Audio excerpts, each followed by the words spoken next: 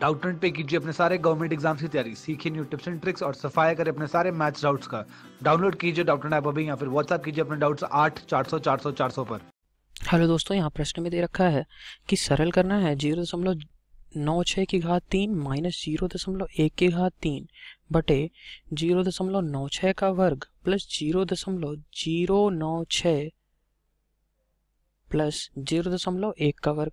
देखिए यहाँ पे मुझे इस संख्या को हल करना है और इसको हल करने के बाद मुझे देखना है कि कौन से ऑप्शन से मैच कर रही है। तो देखिए सबसे पहले मैं इसको लिख लेता हूँ। तो ये लिखा हुआ है 0.96 का क्यूब माइनस 0.1 का क्यूब बटे 0.96 का वर्ग प्लस 0.096 प्लस 0.1 का वर्ग। देखिए इसको प्रश्न को देखते ही मुझे ये लग रहा है कि मैं सर्वसमीका मैंने आपको बताई थी, उन सर्वसमीका में से कोई एक लग रही है। यानी कि अंश में मुझे क्या दिख रहा है कि यहाँ पे a cube minus B cube जैसा कुछ लिखा हुआ है। तो a cube minus B cube बराबर अगर मैं देखूँ ये क्या होता था, तो लिखते थे हम a माइनस बी गुणे ए square plus B square plus A B. ठीक है, देखिए ये होता था।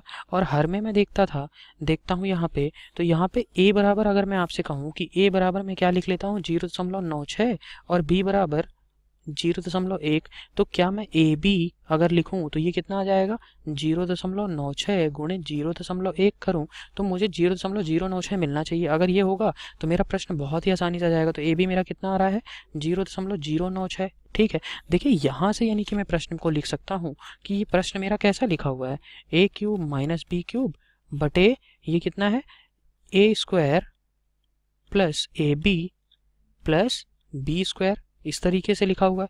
तो मुझे ये बताइए a cube minus B cube कितना होता है a माइनस बी बटे ए square plus B square plus A B. तो इसको हम लिख लेते हैं। तो यह आ जाएगा a माइनस बी गुणे ए square plus B square plus A B, और हर में कितना है ए square plus A B plus B square, A square plus B square पहले लिख लेता हूँ प्लस ए बी।